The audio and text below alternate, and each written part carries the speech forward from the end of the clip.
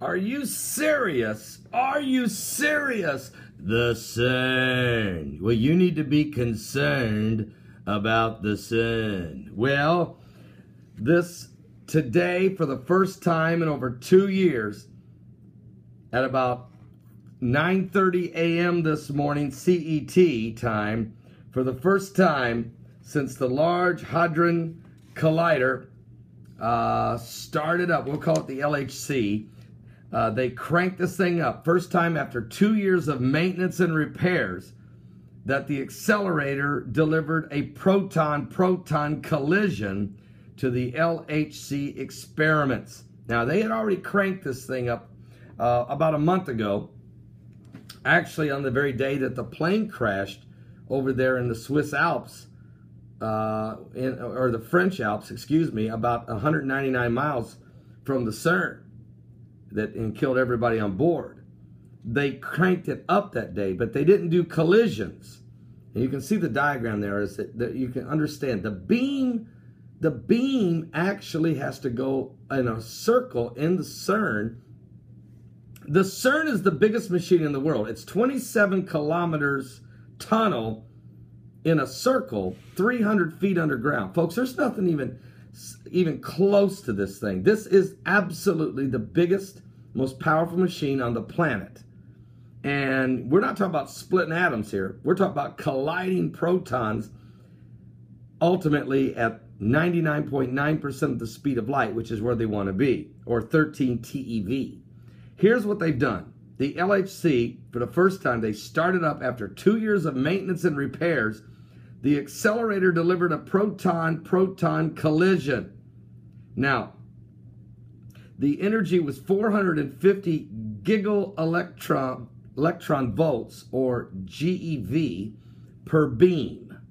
These collisions, which take place with each beam at the so-called injection energy, that is the energy at which proton beams are injected into the LHC from the super proton synchrotron.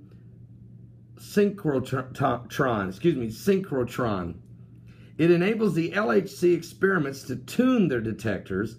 This process is also an important step toward readying the accelerator to deliver beams at 6.5 tera electron volts, or TeV, for collisions ultimately at 13 TeV, the number of the Illuminati, 13, which at that speed, folks, it would be 99.9% of the speed of light, causing matter to be created from dark matter.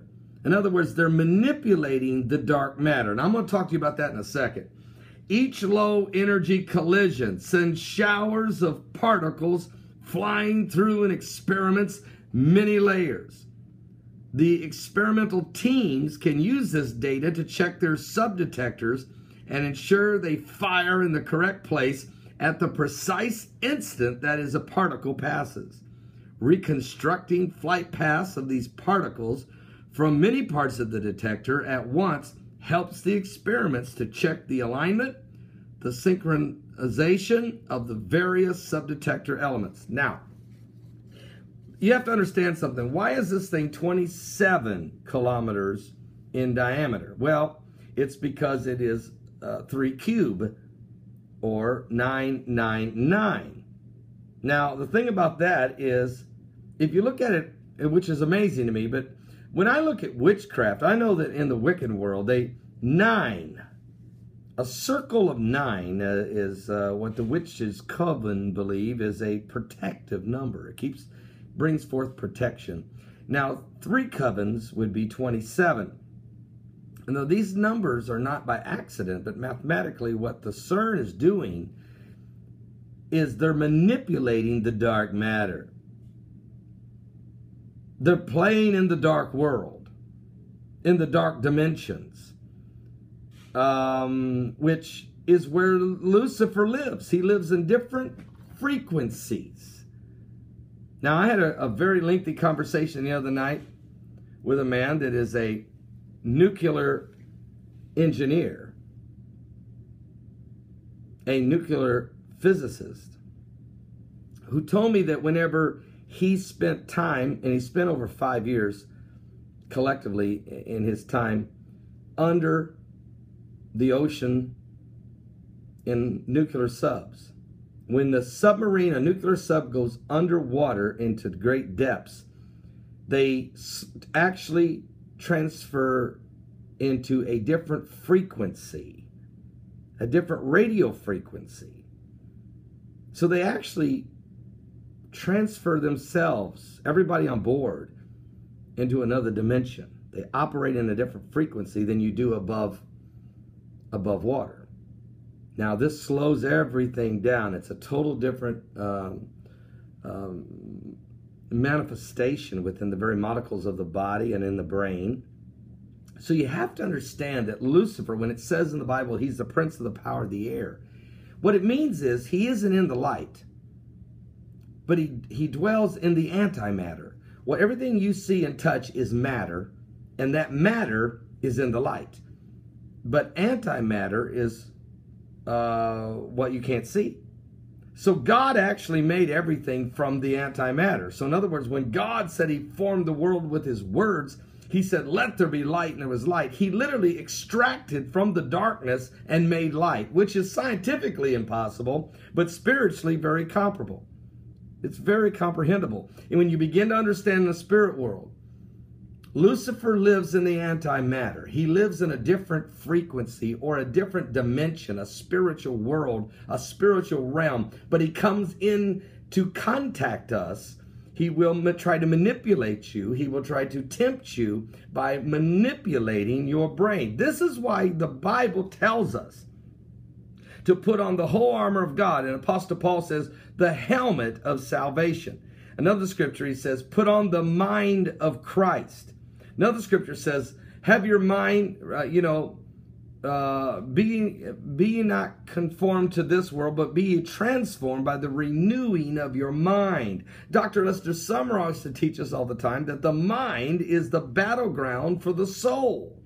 So it's the manipulation. And so what they're doing at CERN is the manipulating the darkness, the dark matter.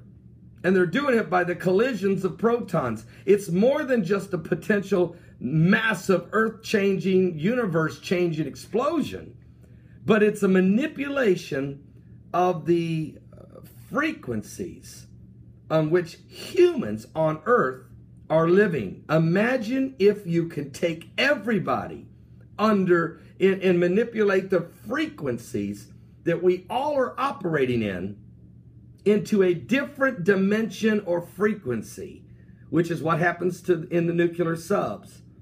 Imagine if the whole world could be dropped into this hole, into this change of reality, if you will, or dimensions. And that's what they're trying to do with the RFID microchip, folks. And now I'm not a scientist, but the radio frequency identification device is to it's not just to link you to a computer, it's to manipulate your DNA or your mind to bring you a couple frequencies down to where you can be manipulated.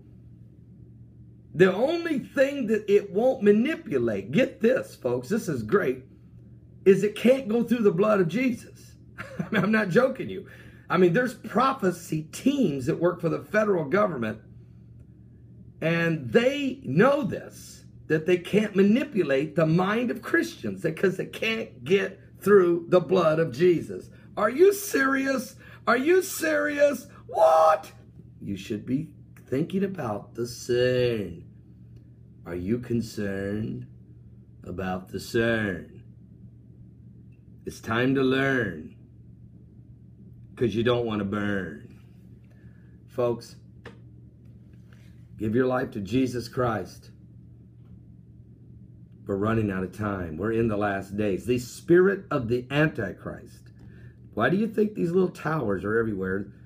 Radio frequency towers. They're not even being used for anything right now. But they're putting them everywhere. They're not cell phone towers. They're the towers that will be used to help change the frequencies, to try to control the masses. But they can't control us. that are saved.